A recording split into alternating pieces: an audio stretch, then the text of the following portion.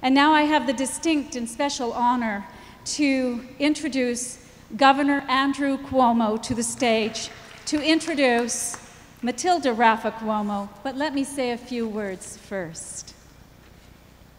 This morning, as I noted, we have the pleasure of introducing someone who's been fighting the good battle for gender equality and a better future for women and all New Yorkers, Governor Andrew Cuomo. He has made advancing gender equality one of his top priorities, from fighting for women's reproductive rights and guaranteeing access to reproductive health care, to passing paid family leave, to working to eliminate the wage gap. This governor's being an ally in the fight for gender equality. He has raised the minimum wage to $15 an hour and passed legislation in the country to prevent sexual assault on college campuses. Earlier this year, Governor Cuomo announced the launch, yes,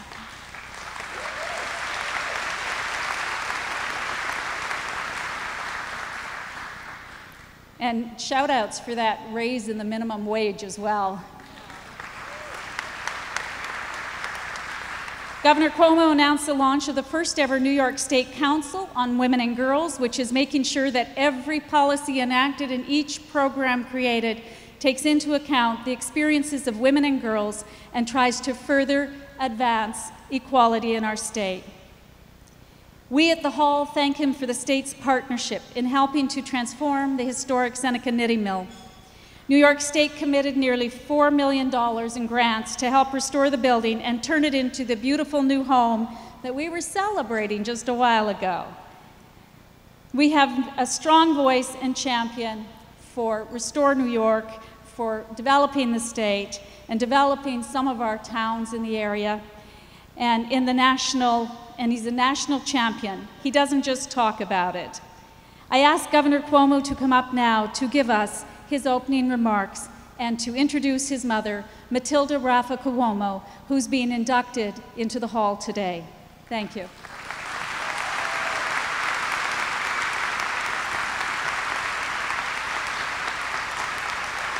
Nice to see you. Thank you. This one good? Thank you. Thank you very much. Thank you very much. First to Betty Baer and Eileen Hartman. Let's give them a great round of applause for organizing this fantastic event. To all our inductees, what an impressive group, aren't they? Let's give them a round of applause.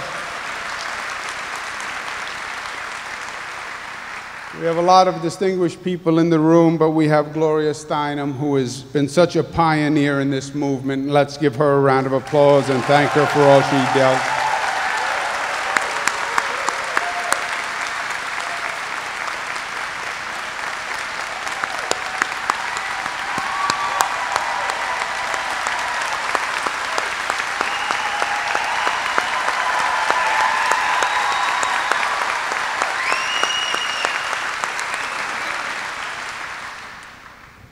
Humble, too.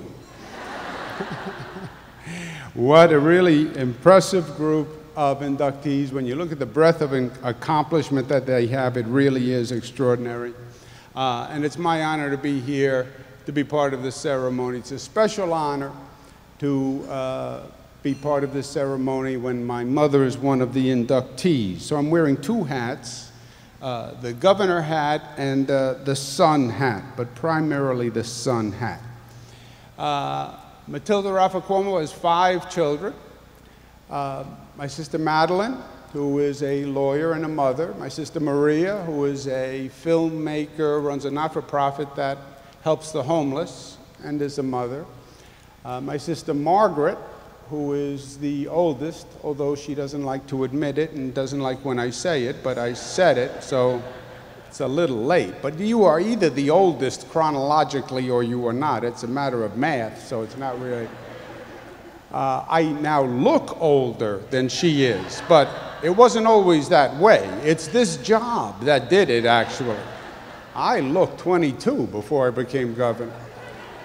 But Margaret is a doctor and a mother. And you know the story about the mother who had a daughter who was a doctor. Mother has 2 children, a daughter and a son, and the daughter becomes a doctor. And the mother's so proud of the daughter who became the doctor, because the doctor is the position of respect, and she became a doctor. The son is in politics, and she has no respect for politics, and she tries to be nice about it, but she winds up communicating it, and the son is always trying harder and harder and harder because he wants to get that affirmation that the daughter, the doctor, has, and he runs for one office and he wins, and then he runs for another office, he wins, and then becomes a senator, and then he runs for president of the United States. And he wins. And he calls up his mom, he says, "Mom, I won, I'm gonna be the president of the United States. I want you to come down to Washington, see me sworn in, your son, the president of the United States." The mother says, "Okay." Comes down to Washington, she's in the front row, the president-elect walks out on the stage. He's about to be sworn in, and the mother nudges the person next to her and says, "See that boy on the stage? That's my son." He says, "Very nice. You know, his sister's a doctor."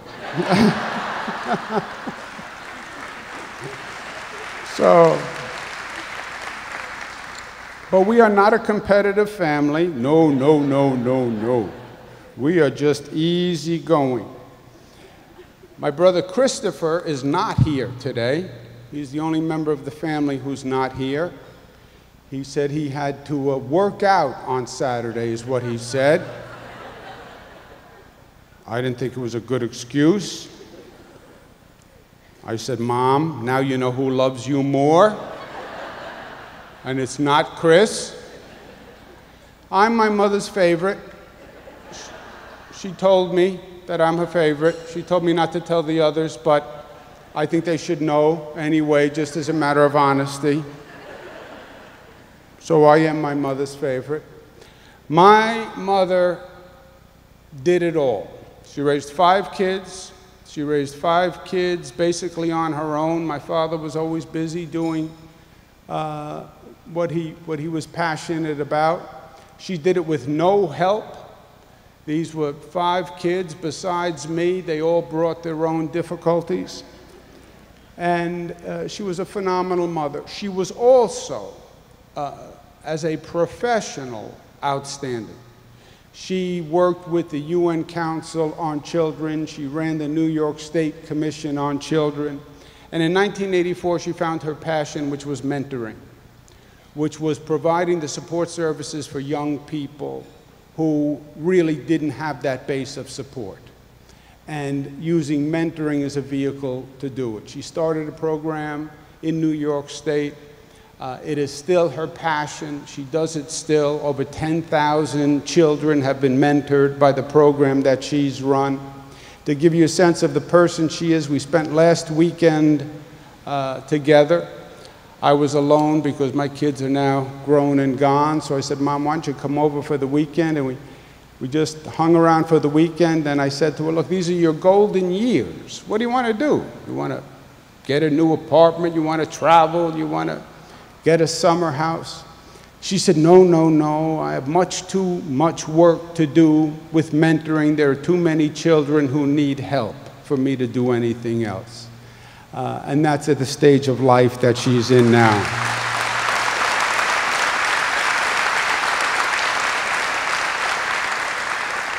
It has been a family mission of the Cuomos to be champions of women's rights. We have 14 grandchildren in my mother's family. 13 of the 14 are girls, okay? Now, that is statistically impossible. So I believe that was God's way of saying, "I really want you to focus on women's issues, and in case you forget, I'm going to send you 13 out of 14. And we have been from the get-go. My father was a great champion and a pioneer of women's rights. I have followed the same course. I'm proud, as you heard from Betty, of the record that we've established. We've done more for women's rights in this state than any state in the United States of America, and I'm very proud of that.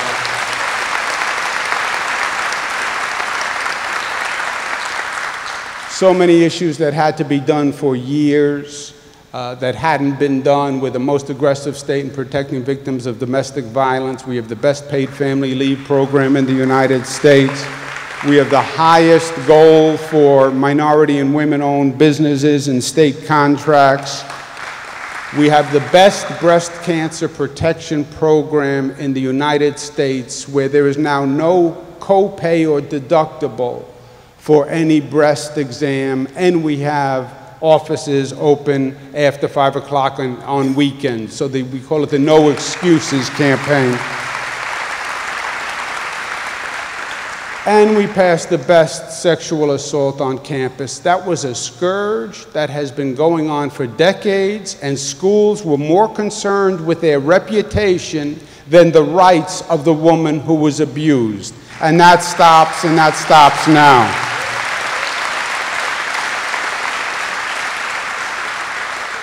And in terms of breaking the glass ceiling and leadership and women in positions of leadership, which I think is the next frontier, my father appointed the first female to our state's highest court, the Court of Appeals. I appointed the second. We now have Janet DiFiore as the chief judge of the Court of Appeals. We have a female chancellor of the state university system. And I just appointed the first secretary to the governor in history, who's a woman, Melissa DeRosa, who's here today with us.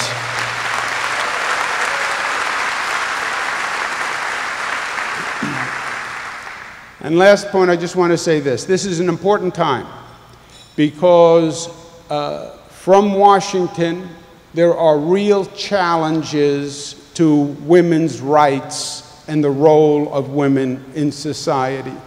I tried to pass 2 years ago in New York a constitutional amendment to Roe v. Wade in the state constitution, where we'd have the Roe v. Wade protection in the state constitution. And I failed because the legislature said it's inconceivable that anyone would go to roll back Roe v. Wade. That was 2 years ago. It was inconceivable. Well, today it's the reality, and they are trying to do it, and it's wrong. And if Elizabeth Cady Stanton and Lucretia Mott were here today, they would say, ladies, it is the time to stand up and organize and mobilize and make your voice heard.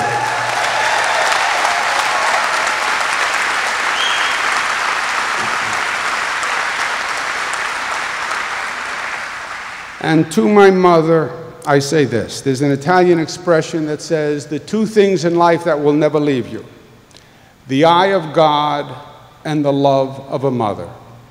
And it is so true. And on behalf of all the kids, Mom, we are proud of everything that you've accomplished. We're inspired by what you do for other people. We're grateful for what you have done for us. But we love you for who you are. Congratulations.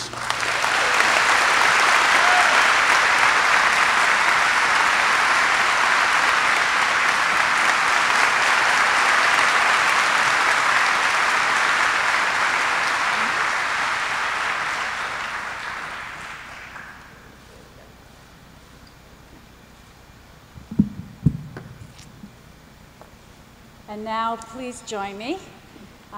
Matilda Rafa Cuomo, the Hall takes great pride in inducting you to National Women's Hall of Fame. Oh my God. Thank you. Thank you very much. Thank you. Thank you. Oh. Thank you. Well done. Thank you. Thank you.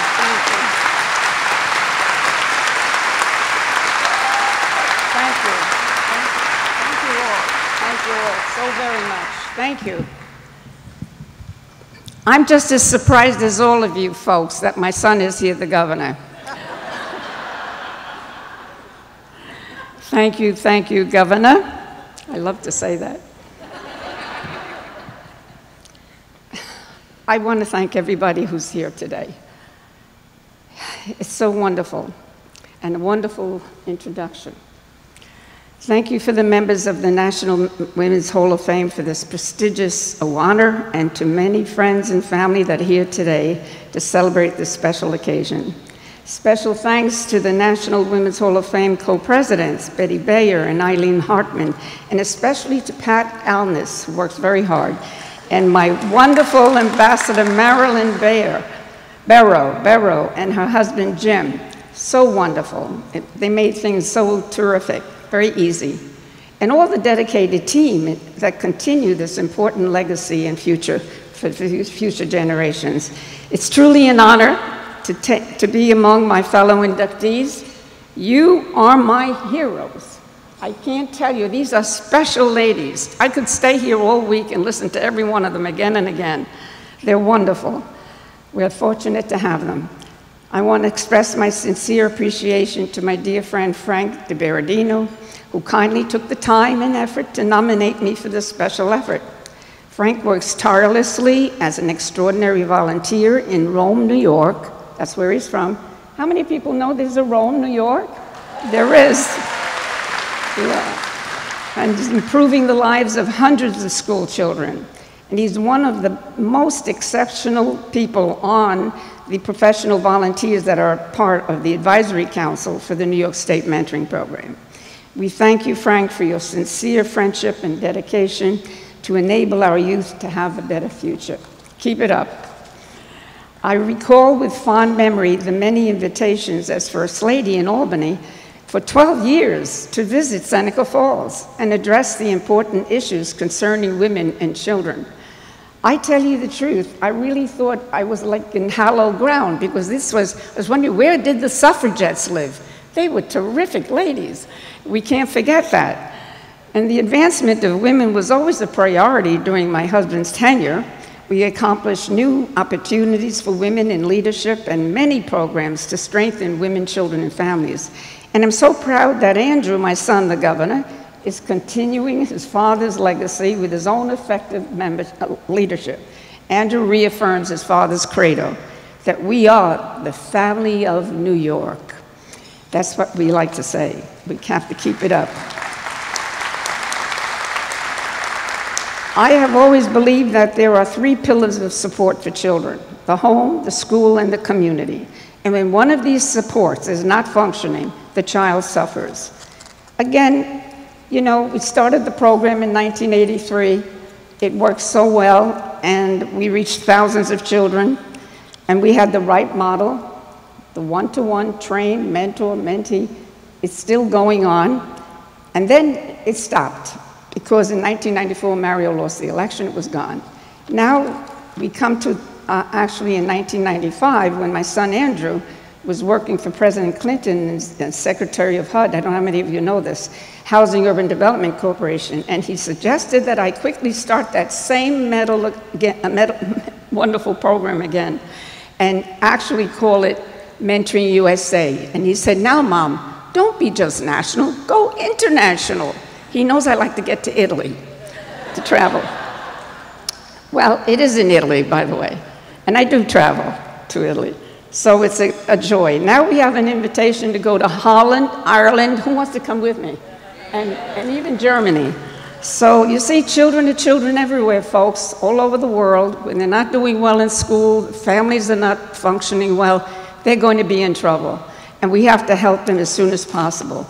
And mentoring works. So again now, in 2015, I heard from the good governor, and he told me that he really wanted me to get that program working again because of the statistics he got of failing schools.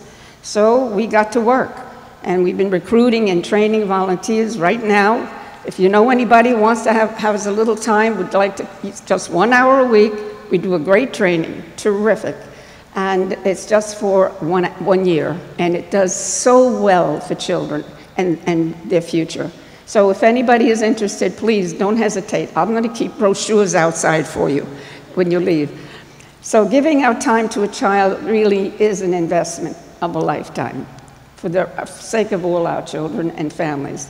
So today, women should feel hope for the future. Women like you right here, our daughters and granddaughters, have choices and abilities that can help heal the world. And to build the future, we always have to start where the future starts, always with our children. Change a life and try to become a mentor if you can.